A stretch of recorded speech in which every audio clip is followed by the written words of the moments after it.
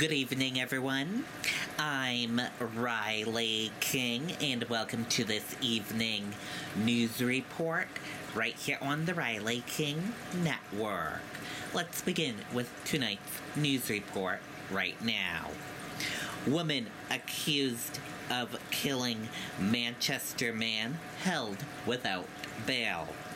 Stephanie Beard charged with second-degree murder, arrested in Massachusetts.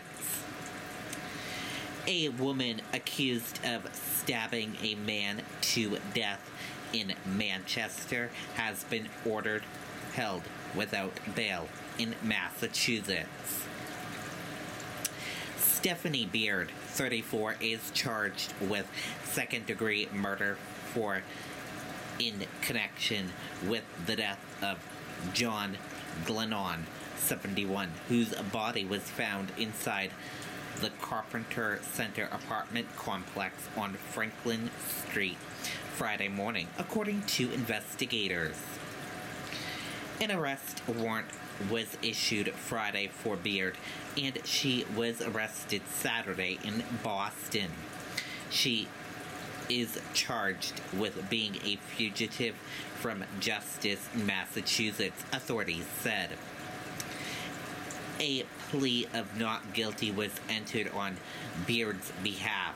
She would not waive extradition, and prosecutors said they would seek a governor's warrant to send her back to New Hampshire to face the murder charge.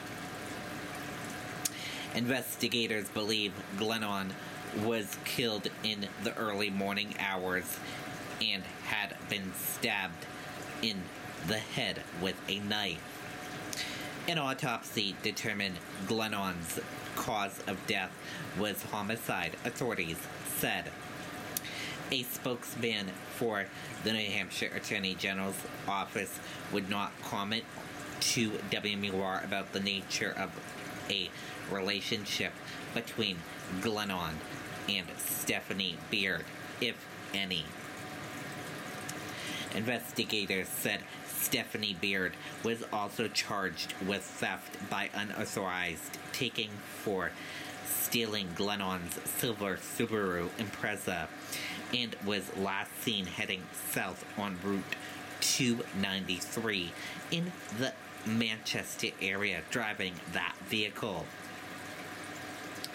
Diane Beard, Stephanie's mother, said her daughter has been homeless and dealing with addiction for the past few years. Stephanie was a very, very, very good person, except she got mixed up in drugs, Diane Beard said. She went overboard, and this is what came out of it. She was on drugs bad, and that's how she turned mental. And that does it for this evening news report right here on the Riley King Network. Thank you for tuning in and watching this evening news report.